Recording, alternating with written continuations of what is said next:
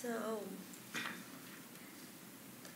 I am Hang Lê To, the Professional Fiduciary Bureau Vice Chair of committee members.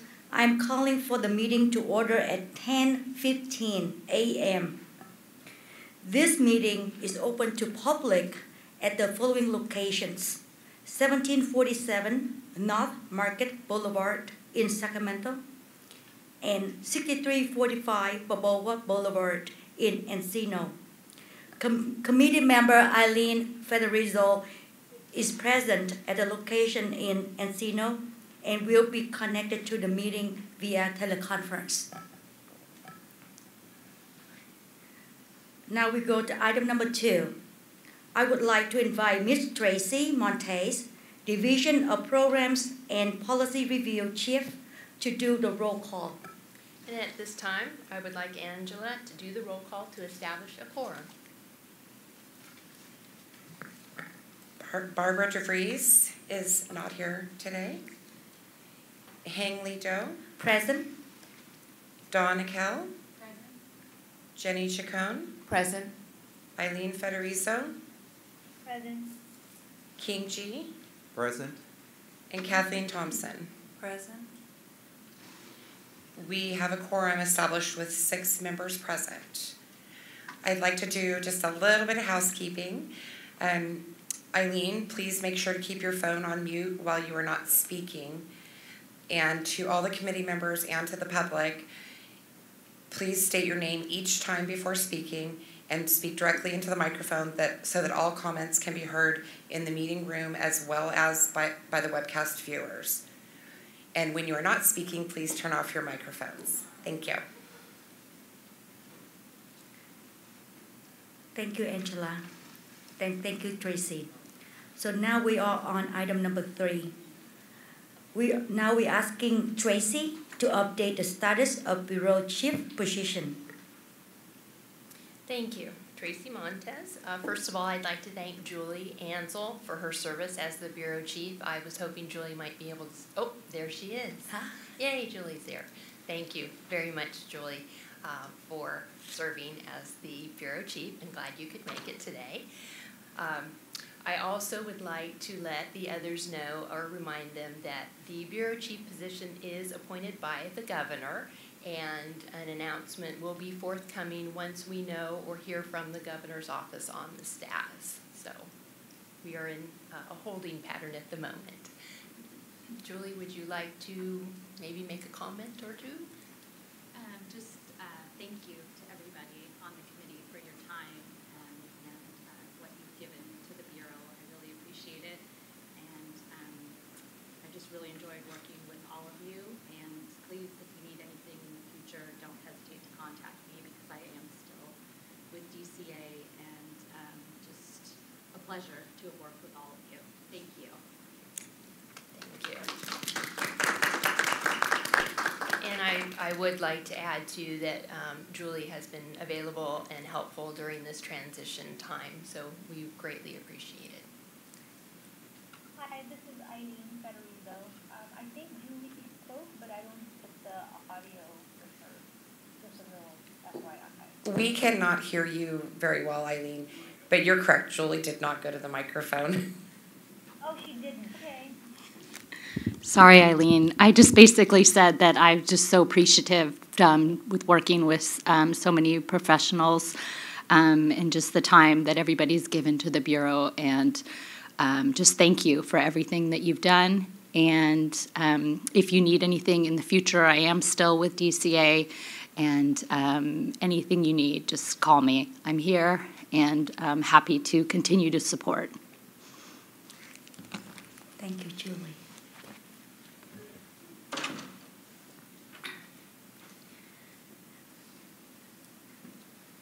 Any public comment? No? Thank you, Tracy. Now we go to the item number 4. We are going to do introductions. The Department of Consumer Affairs staff, committee members to introduce themselves. So we can start at the left, to the left.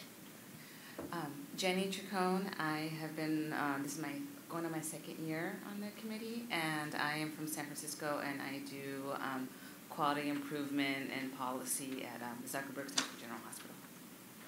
Donna Kell, Fiduciary. This is my first year on the council. I work in Sacramento and Northern California. Kathleen Thompson, I'm the Supervising Court Investigator for Solano County.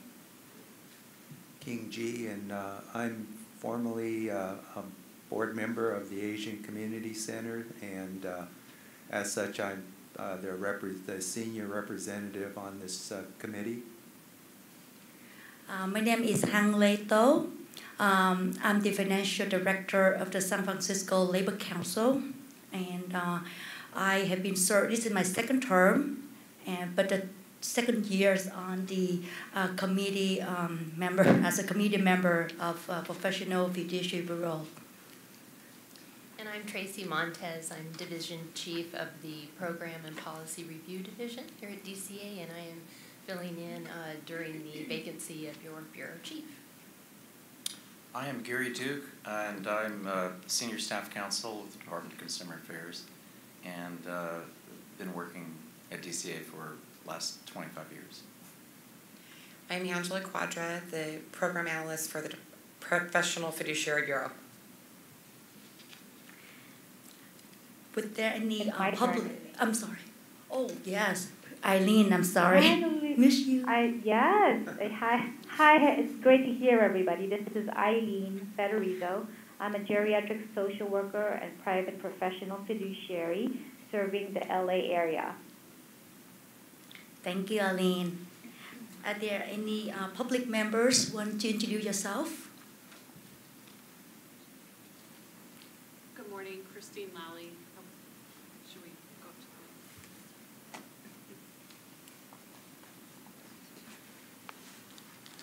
to Good morning, members. Christine Lally, Deputy Director for Board and Bureau Relations with the Department of Consumer Affairs.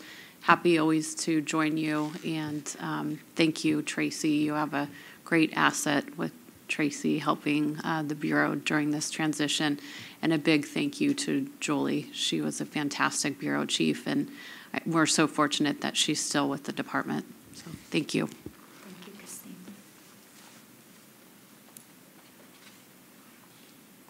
Okay, thank you. So now we go to item number 5. Now we are asking Tracy to read the Professional Fiduciary Bureau mission statement. Thank you.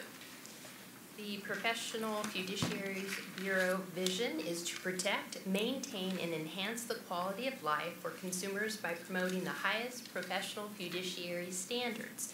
The mission includes protecting consumers through licensing, education, and enforcement by ensuring the competency and ethical standards of professional fiduciaries. Thank you, Tracy. Is there any public comment? No? Okay, thank you. Now we go to the item number 6. I'm asking committee members if they have any chance to review the minute from the May 3rd, 2016. Just give everybody a minute review.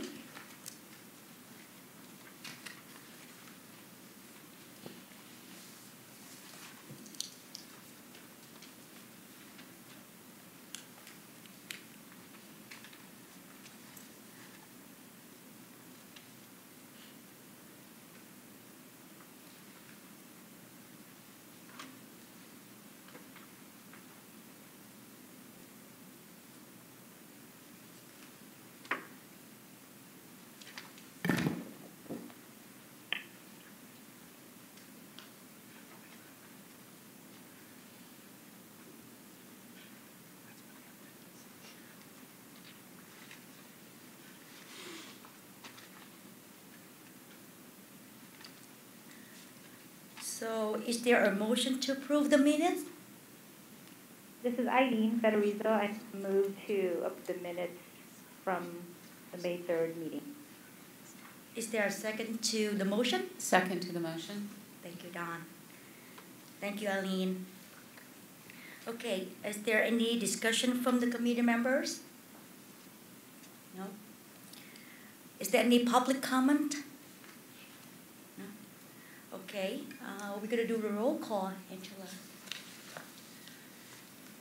A motion and a second has been made to approve the minutes as written. Now I'll take a vote by roll call. Barbara DeVries is absent. Hangley Doe. Second, Donna Kell. Approved. Jenny Chacon. Approved. Eileen Federizo. Approved. King G. Approved. Kathleen Thompson. The minutes are approved as written and will be posted to the Bureau's website as public record. thank you. So now we'll go to the number 7. I would like to invite the Department of Consumer Affairs executive staff to present the updates.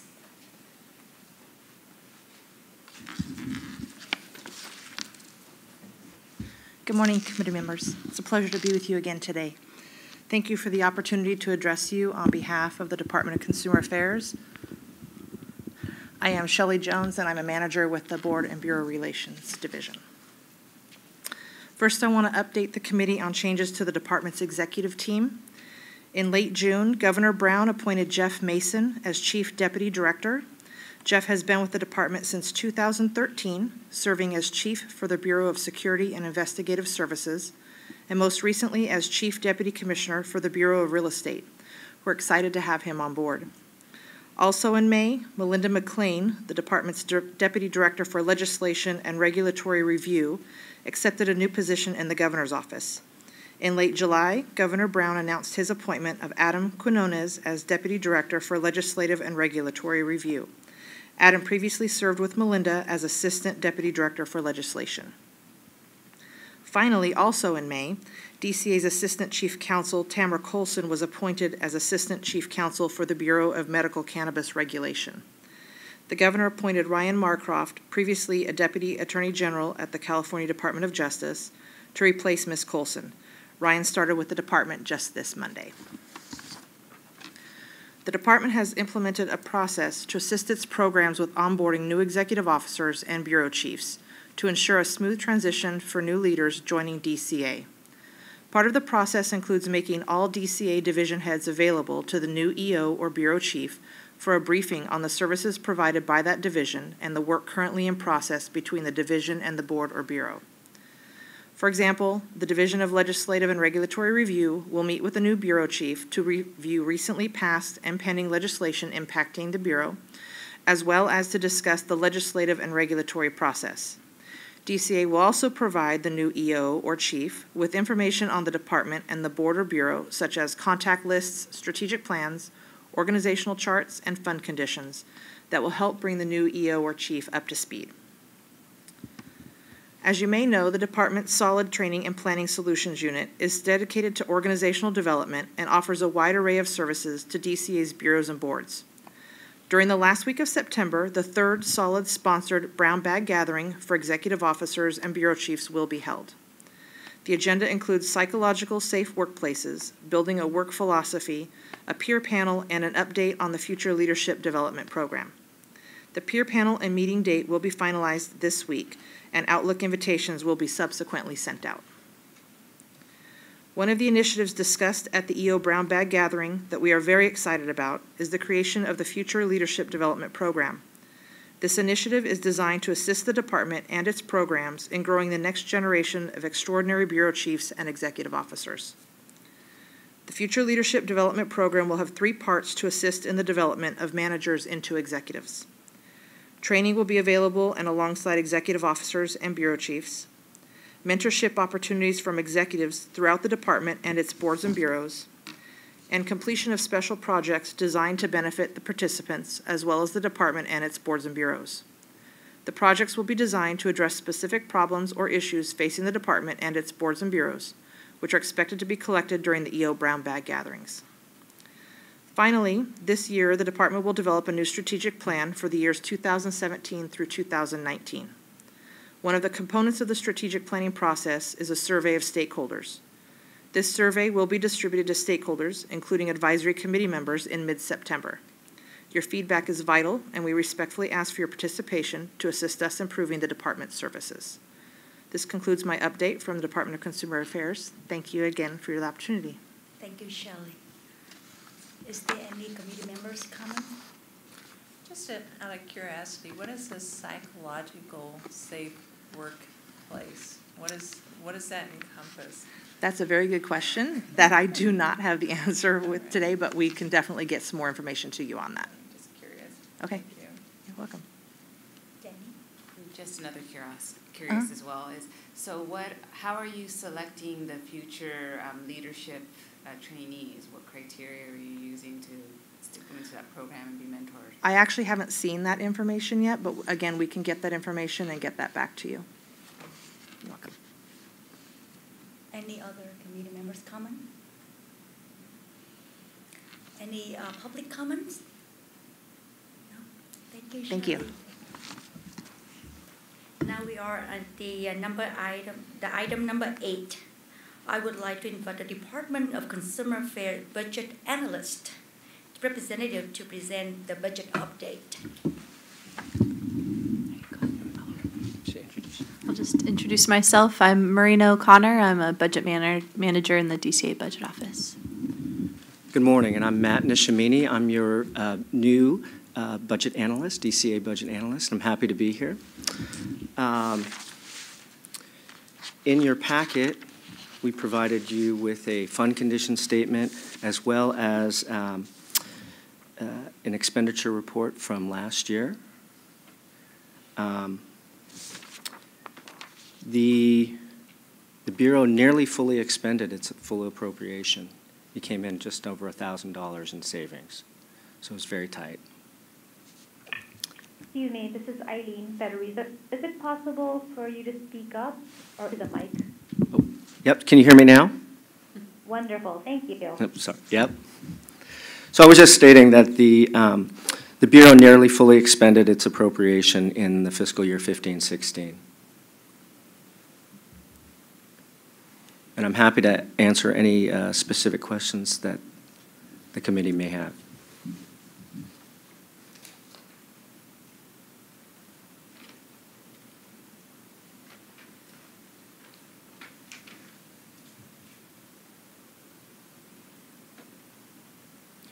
So Matt, maybe you want to, anything that you want to point out to our committee members? Well, we would note that the Bureau has a small budget, and it's very tight, and historically it's been tight.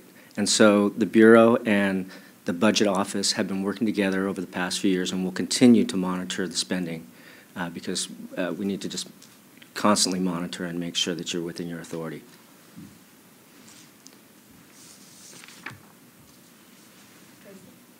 Yes, this is Tracy Montez, and I just would like to add that one item, obviously, that I'd like to work on with the new Bureau Chief is how to increase the number of licensees, what type of outreach or programs we can do with the colleges. I've actually, Angela's been working on this a little bit as well. How can we make folks aware of this program and this need, because we see this as a real need in the future with the aging population and, again, with the assistance that these professional fiduciaries can provide. And I think that that would be also, helpful for the budget to grow, because we do have a very lean budget, and at the same time we want to be sensitive to fees and other things associated with the program. So that's something on our agenda and that we can definitely build into the strategic plan. Thank you. Yeah, this is Eileen Federico. I recall that was incorporated in our strategic plan. So yes, we should definitely talk about that more. I do have a question about the budget. So we have about 4.7 in reserve. Was that the goal? A healthy reserve balance is between 3 and 6 months. There's a statutory cap of 6 months. So you're right in the good area. And then I would note on the fund condition statement in BY and BY plus 1, so in 17-18 and 18-19, the projection is increasing. Okay, So the Bureau's not in a structural deficit. I'm sorry, did you say that the statutory cap was? 6 months. Okay. Is there any other committee members' comments? Is there any public comments? No? Thank you, Mariano, and thank you, Matt. Thank you very much. Thank you. So now we go to the item number 9. I would like to invite the Department of Consumer Affairs Legislative Analyst to present the legislative update.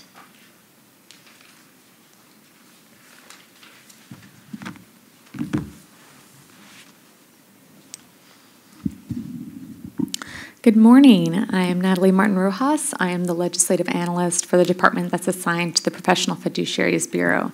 At the request of the advisory board from last meeting, I have considerably shortened the list of legislation to present to you today. So the first thing is at the top. I have the important legislative deadlines.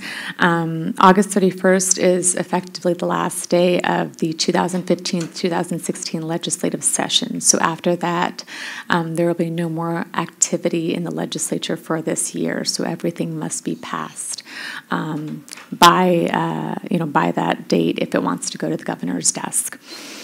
September 13th is the last day, or excuse me, September 30th is the last day for the governor to sign or veto bills that were passed by the legislature by the 31st, and in his possession on or after September 31st. So there will be lots of activity coming out that are related to some of the bills that I'm going to be presenting to you today.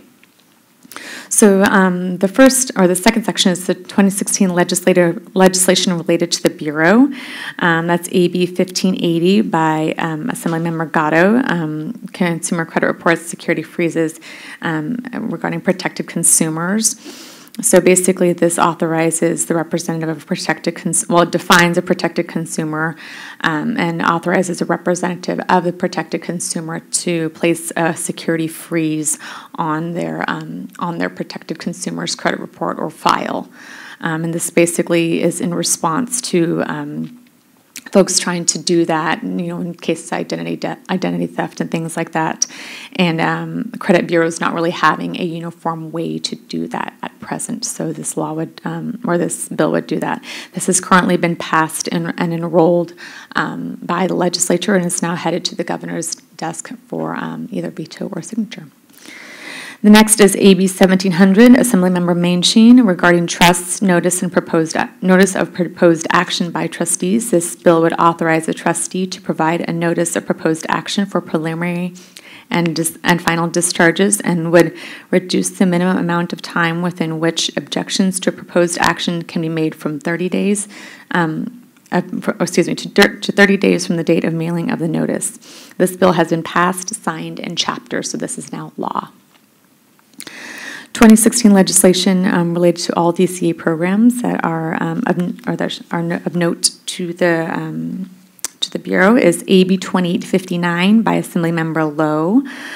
This bill would allow all programs within the department to issue a retired license. So basically create and issue a retired license within specific limitations. This bill has actually been passed and is headed to concurrence because there were some amendments that were taken to be more sensitive to some of the boards and bureaus that do not, or that already have retired license types. There were some potential conflicts, and those have been since worked out. The next is SB 1130 by Senator Wajkowski. This is related to false advertising and substantiation of claims related to county council. This bill would allow a county council to take the same actions as the director of DCA, the Attorney General, and any city or any district attorney when the failure of an advertiser to adequately substantiate a claim within a reasonable time occurs, or if the requesting official has reason to believe that an advertising claim is false or misleading. And this bill arose from basically all of those other folks have the authority to go and do those types of investigation, but the county council, for whatever reason, did not. And now they do because this bill has been passed, signed, and now chaptered, so it is law. Before we move on to the requested legislative updates, do any of the board members have any questions about the bills that I've just reviewed? Hi, this is Eileen Federico. Mm-hmm. So for AB 1700, it says final or preliminary final discharges. Do you mean distribution? Because as a trustee, we do preliminary and final distributions, not charges. I believe that could possibly be a typo. I can double check and let's see. Actually, I think that is correct. Distribution, because we do propose preliminary distributions and final distributions. Let me check real Thank quick. you. 1 second, I'll check on that.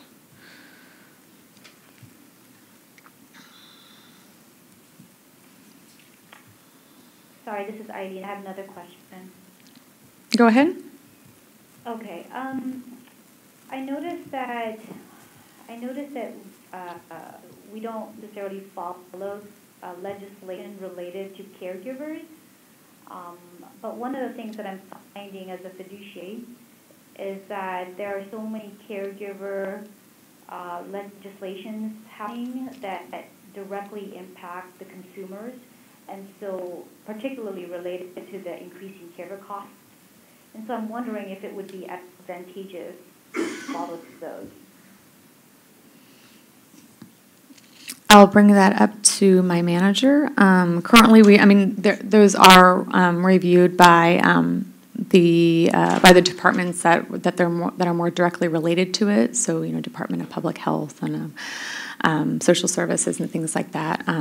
But if there is something of note, then that you guys would like to recommend that we provide an update on, you're more than welcome to make those recommendations through your staff, and we can do that in the future. Okay, so should I bring it up later for the future agenda items? I think what she's asking, Okay. Eileen, is if you have something specific, a specific bill you would like us to look at, not just all the bills. I see. Yeah, I guess I don't really particularly know about the bill, but I know that there are certain caregiver-related bills that are related to the increasing their pay, and I know it's an ongoing issue. And does it affect, who are the other fiduciaries here on the Bureau, or what are the other bureaus? Hi, Eileen, it's Dawn. I'm in the Hi. same, I agree with you. The more we know about the caregiver situation and the finances and how that will affect would be great as fiduciaries, since we deal in that quadrant a lot. So Tracy, you want to add?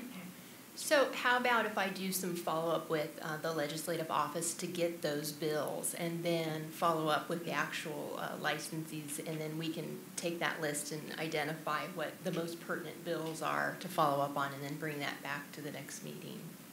That would be excellent. Thank you. You're welcome.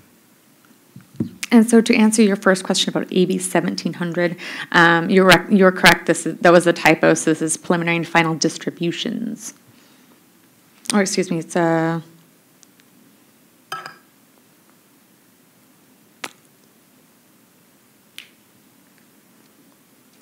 yes.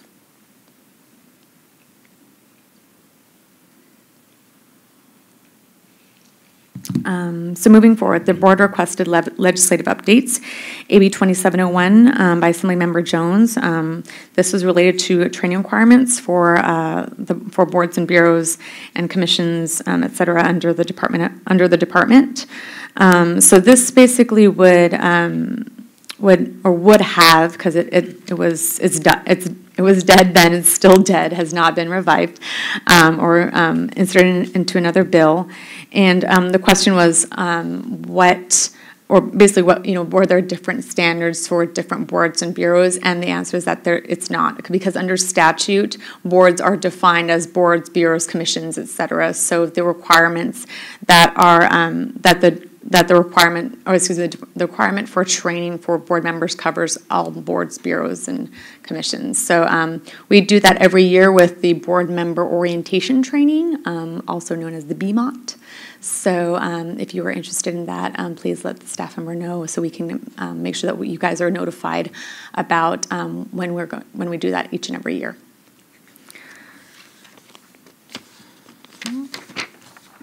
And the last one is SB 1284 by Assemblymember Hernandez.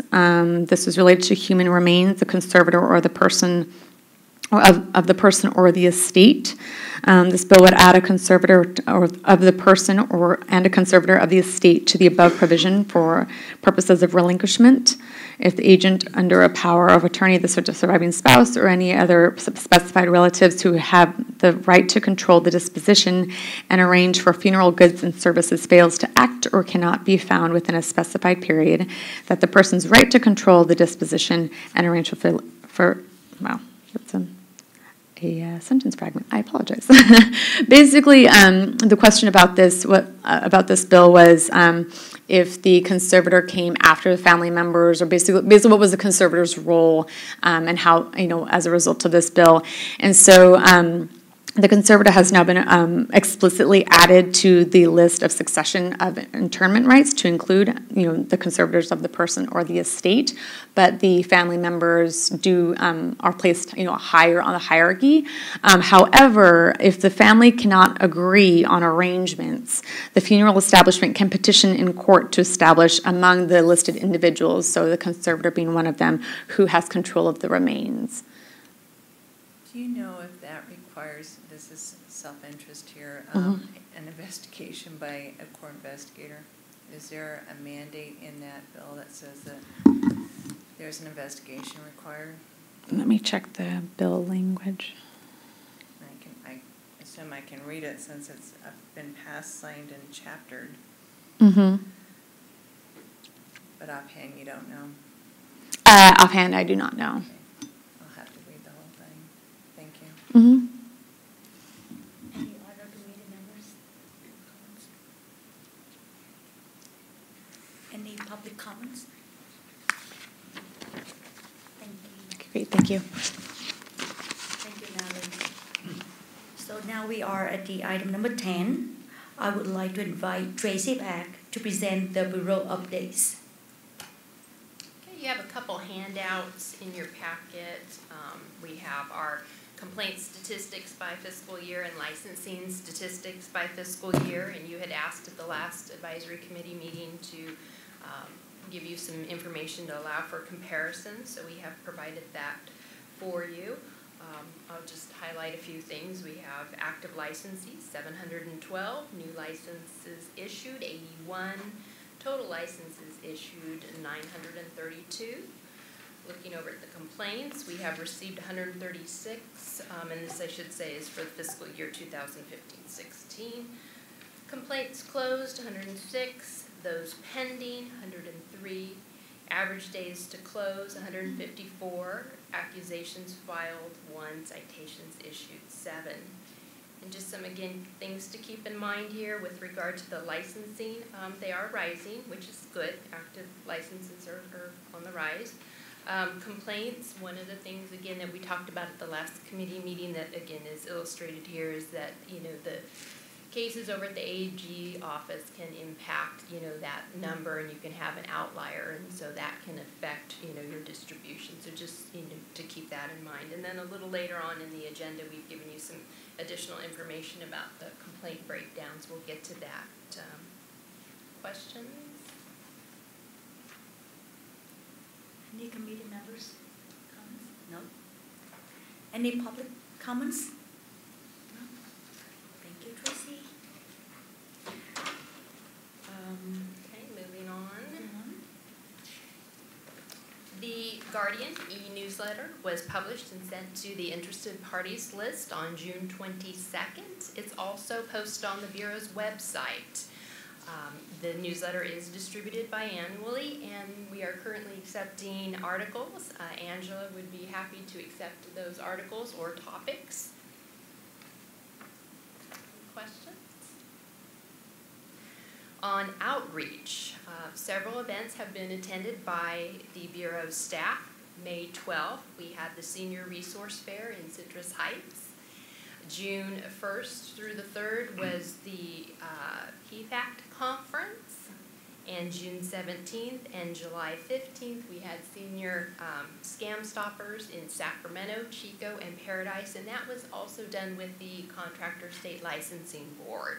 And I'm going to let Angela provide some additional details since she was at these events.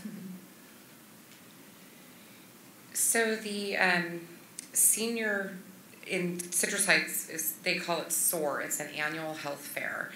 That this is the second year that we've attended, and we've had a table. We did not speak at this event, but we've handed out materials and spoken to a lot of seniors and people from other agencies, from caregiving groups, gotten a lot of good contacts. And I've had many people call me after, seniors that have called me afterwards to ask questions regarding how do I find a fiduciary. And we have a brochure on the website which gives them a list of questions to ask fiduciaries, and so I always refer them to that. And if they don't have website access, I can actually send them a couple of the brochures so that they can use them when interviewing fiduciaries. The Professional Fiduciary Association Conference, which is PFAC, Jenny and I attended that conference in Indian Wells in June.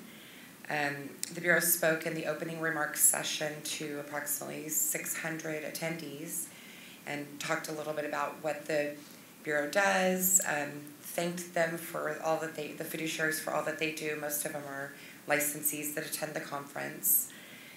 And we also had a table, and we were able to attend a couple of the seminars on information that was helpful to us in learning more about what fiduciaries do. Then the Senior Scam Stoppers, those are set up by the Contractor State Licensing Board, and they are sponsored by assembly members throughout California. The Professional Fiduciaries Bureau, because of our tight budget, is not able to travel very much. So if there's a senior scam stopper that's within the Sacramento area or not too far away that we can actually ride with Contractors Board, we go and speak at those events and also hand out materials, trying to get our information out to as many seniors as possible. Does anybody have any specific questions or comments?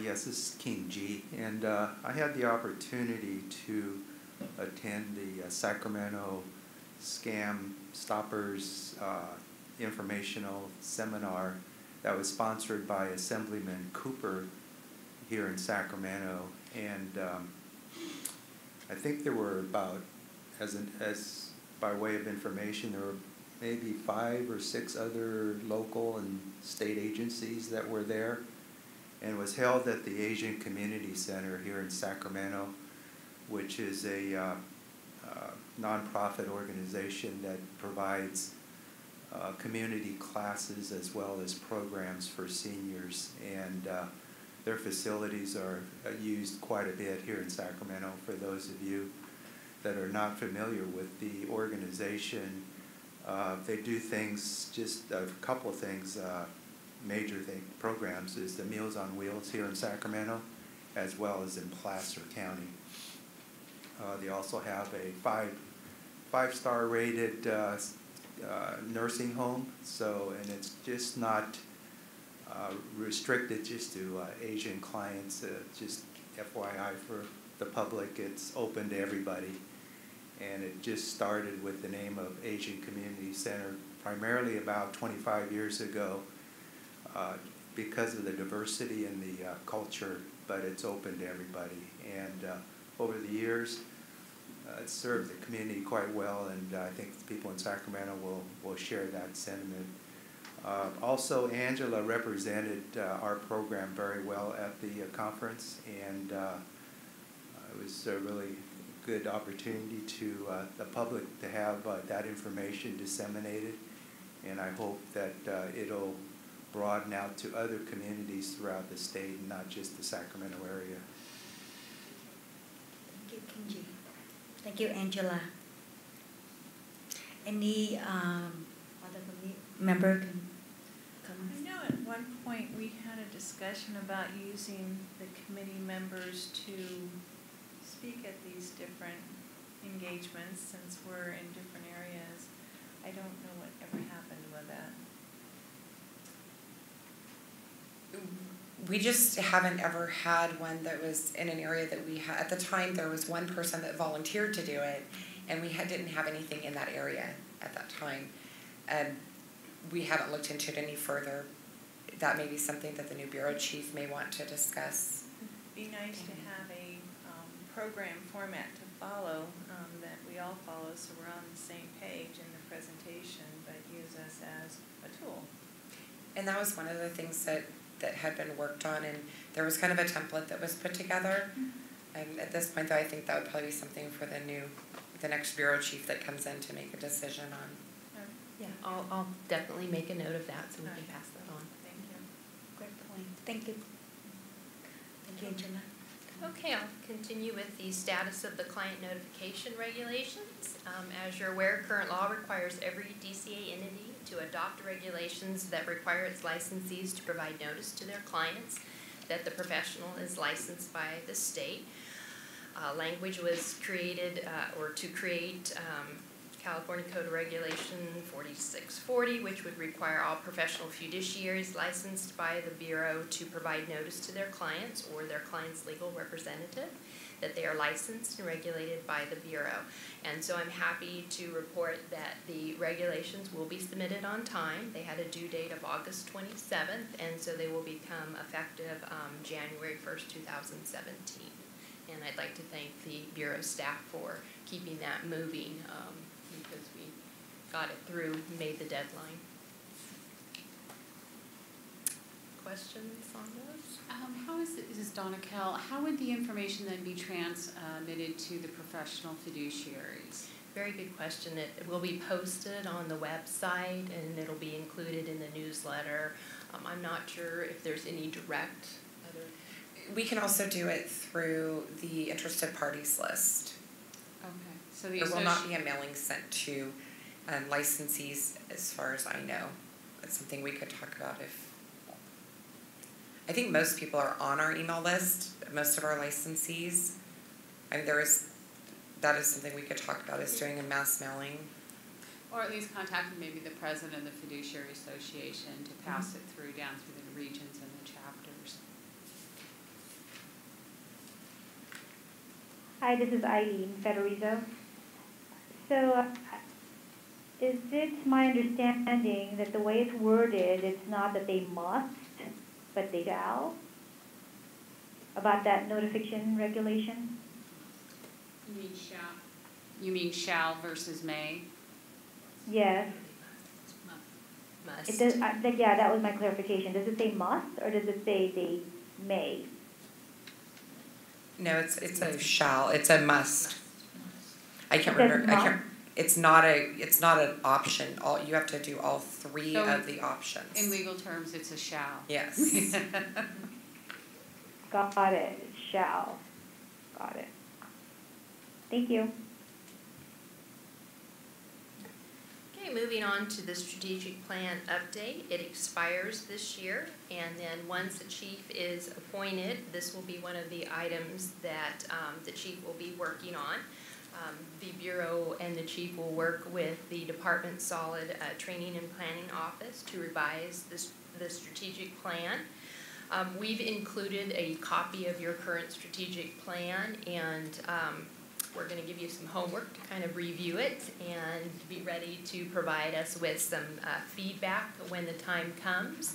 I'd like to remind you that the strategic plan is kind of a wish list of some sort, obviously goals that you're setting that the Bureau hopes to meet, but as time evolves, there will be certain things that come up that make some of these easier to achieve and others more challenging. So you'll see that some have been completed and others are in progress, or some just haven't been completed. And again, there's various reasons. There's been some changeover in committee members. There's also, financial resource variables that have to be considered. But again, I felt that it would be important to include this in here for you so that you can start reviewing it and giving it some thought, so that when we do get ready to move forward with the new strategic plan, we'll have had some time to kind of digest it and review it. Questions? This is Eileen Federico. So,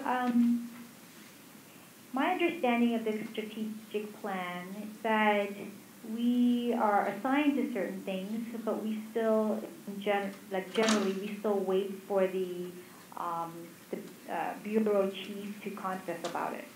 Is that correct, or did I misunderstand? I can't speak directly to how it's happened in the past, but typically, yes, your bureau chief would work with you and communicate some parameters, some sub-goals and things like that, and identify how and when you would be moving forward with those. Okay, thank you. You're welcome. And I don't know if this is appropriate, but I had one other question regarding the status client notification regulations. Is that okay to ask? Yes.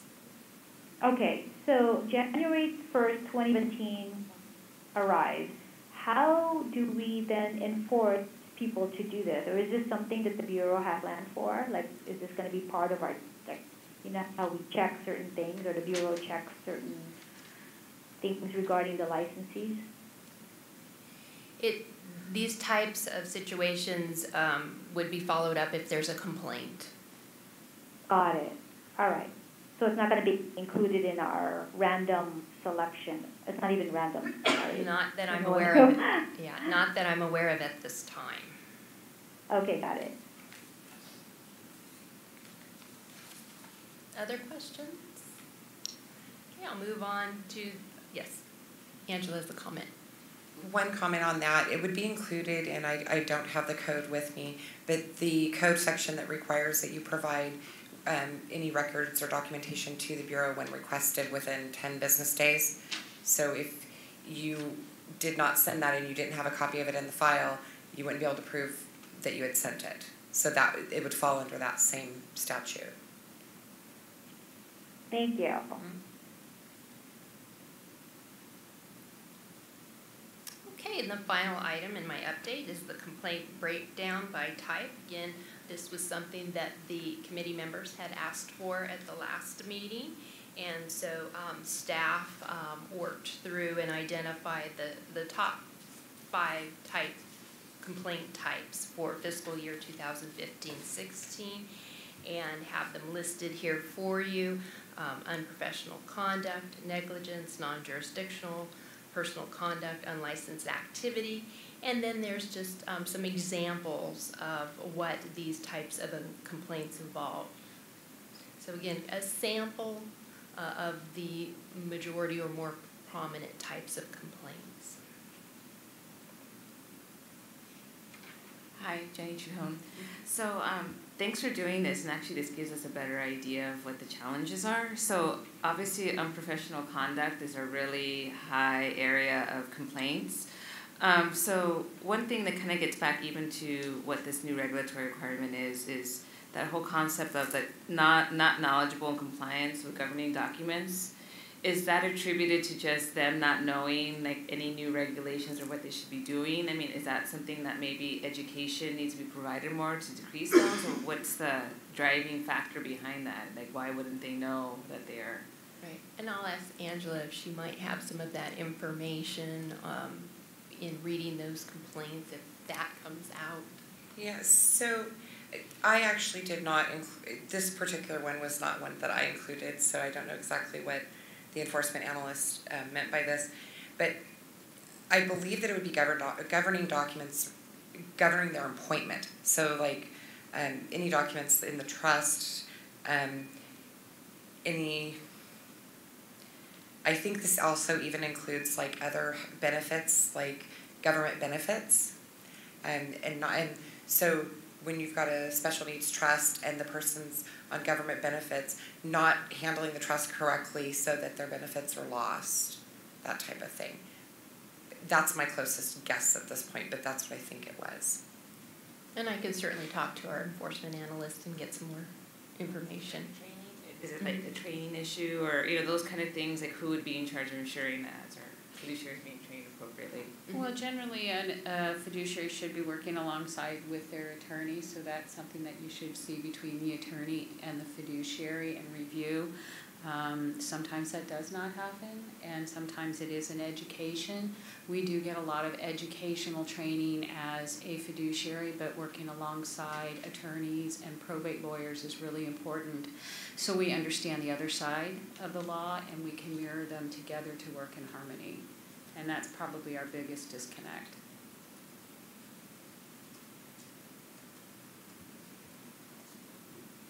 Any other questions about this handout? I've made some notes too to follow up with our analyst. And that completes my update. Any other committee members' comments? Any public comments? Thank you, Tracy. Okay, so now we go to the item number 11, the future agenda. So Angela, what items have you recorded from our meetings as a future agenda? I've identified two. One is that Tracy has offered to follow up with our legislative office in following caregiver bills. And then the second one is to follow up on that last document for the follow-up on governing documents, to see what the meaning of that is. Those are the only two that I captured from the meeting. Did anybody else? The strategic plan, we're going to talk about that again. Okay. Thank you. Okay. And then Eileen Federico. So my question is, how can the advisory committee be more helpful or effective to the Bureau in general? And maybe this is something that we can discuss when the chief is there or arrives. But I know I often wonder, you know, how effective are we? And this is Tracy. I would say that yes, working with the new chief as well as with the strategic plan, and then building in some roles and some ways to assist and represent. And again, it could be an individual member decision in the extent if you would like to attend outreach events, or the extent of your involvement. But certainly, I think that would coincide with the strategic plan. And then I have one other item that will be on the next agenda. It's that time again, it's the end of the year, so we'll be having elections for chair and vice chair at our next meeting.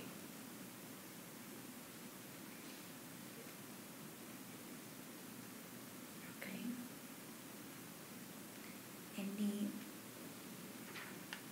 Okay. Is there any other item that committee members want to add?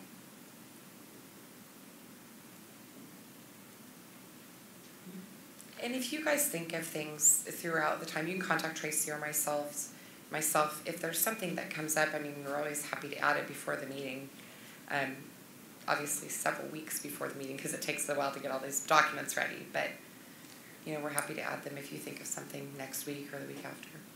Should earlier I heard that we're gonna do. Every one of us have homework to do. Have to review the strategic planning. And so we're going to discuss that on the next meeting? We're not sure yet. It just depends, again, whether or not there's a new bureau chief, and we'll check with Solid in terms of their scheduling. But again, I just would like you to review it and keep it in mind that it is going to be coming up, that we're going to need your feedback on it. And Jenny, just one more question.